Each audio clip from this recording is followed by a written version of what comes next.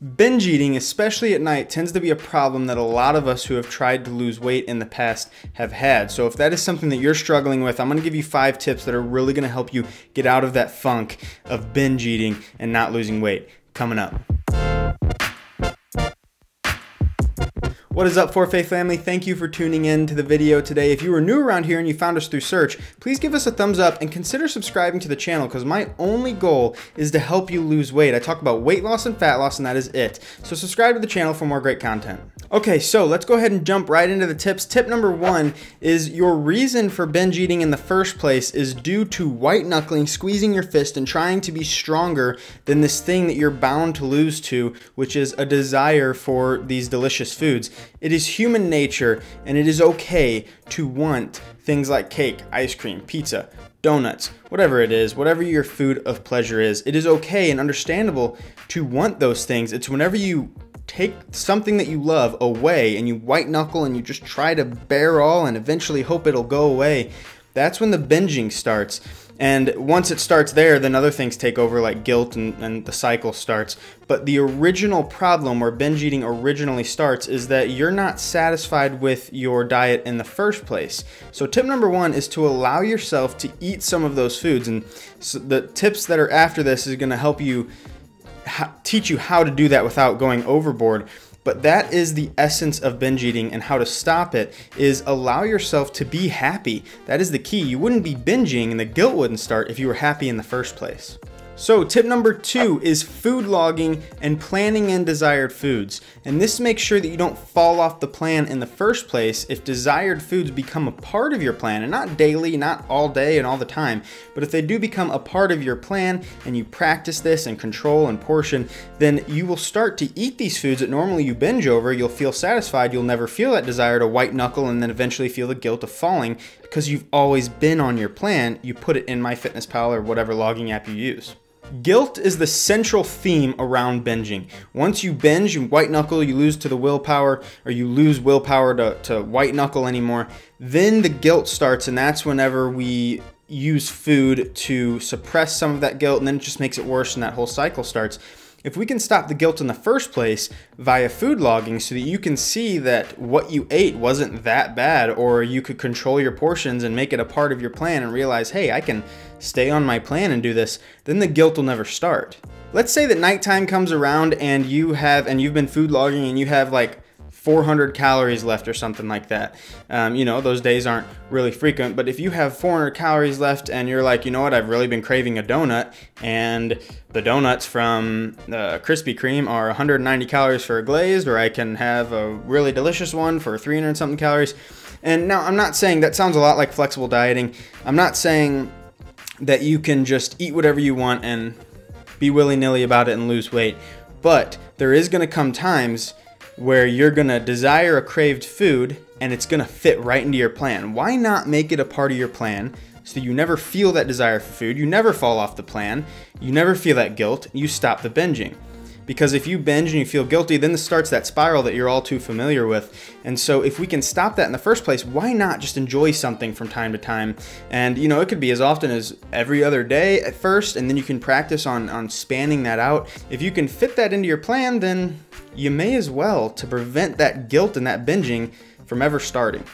Tip number 3 is to increase your knowledge, because you don't know enough about this situation or you wouldn't be in this situation in the first place. And so luckily you can do that right here. I'm going to tell you exactly what I mean. First, your body doesn't have time to synthesize body fat. It takes time to synthesize body fat. It takes a long time to build that up and to put it onto your body. Imagine how long it took you to get to the place where you're at. It probably took many, many, many years in order to get to the place that you were at. I mean, usually a person will gain like 10 pounds, 20 pounds in a whole year. So you have time. One binge or one bad decision or a series of bad decisions, your body isn't even going to have time to add that body fat. So you have plenty of time to fix your mistakes, if you can catch yourself, if you can even consider it a mistake in the first place.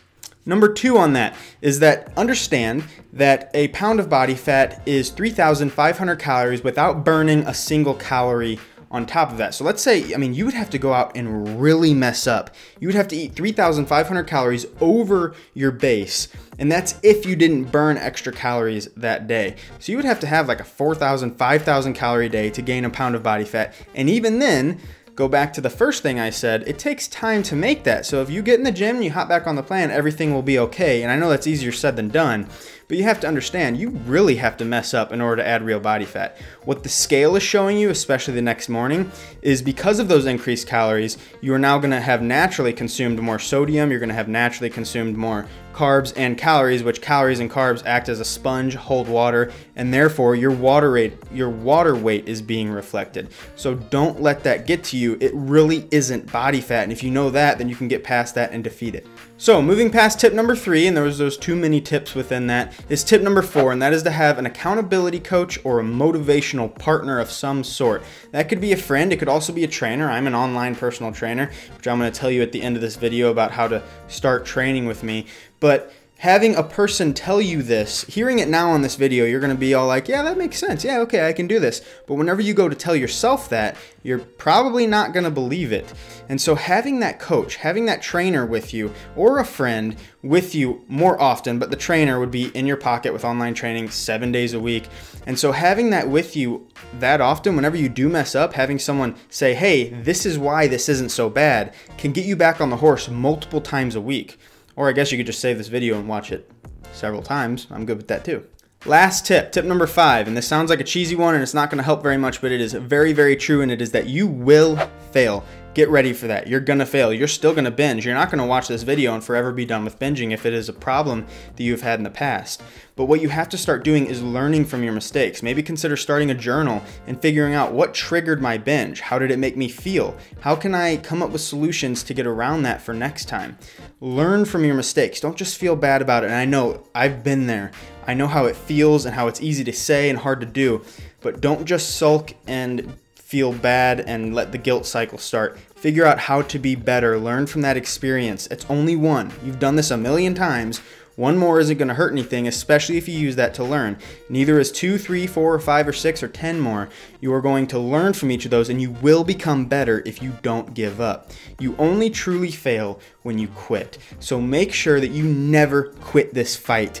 You are fighting against this binging, but you will become better and better with each loss, and eventually you will have victory, I promise. Well, that's all for today's video, guys. If you liked what you saw, please give me a thumbs up, subscribe to the channel, and share this video on social media. On tip number 4, I mentioned something about having a trainer in your pocket. With online personal training, which is what For Faith Fitness is, you literally have access to a personal trainer in your pocket 7 days a week with fully customized programs, exercise videos of each exercise, you have nutrition, weights, weigh-ins, and a person to turn to when the binging and the guilt starts in the first place. And so it's a really powerful thing. The first 2 weeks are free. I'll link that up into the description, forfaithfitness.com, to start your free 2-week trial, just to give it a try and to see how it is. But even after that 2-week trial, it is so much more affordable than in-person training. It's about the cost of 2 personal training sessions a month. And so it is really, really doable to have someone with you all the time and to finally help you get past this bump that you've never been able to get over and get through that guilt cycle of binge eating. Thanks again for tuning in, guys. Have a great rest of your day, and God bless.